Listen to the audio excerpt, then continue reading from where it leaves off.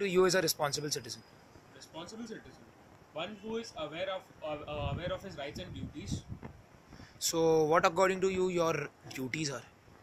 Duty is like talking about basic duties. Firstly तो अगर आप किसी दुकान वाले के पास जाते हो, चाहे आप कोई ग्रोसरी वाले के पास जाओ या कोई ज्वेलरी वाले के पास जाओ, don't forget to take a bill.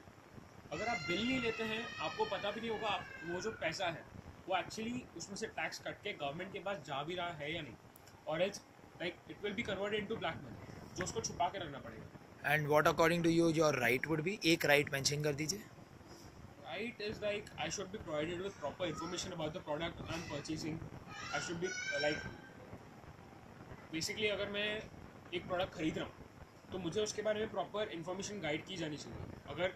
अगर मुझे कुछ डाउट्स हो तो वो सॉल्व किए जाने चाहिए. तो this was the like basic right of a citizen. So, are you a responsible citizen?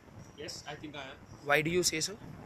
Because I am aware of these things. Like it is necessary to like follow these whatever I have mentioned. So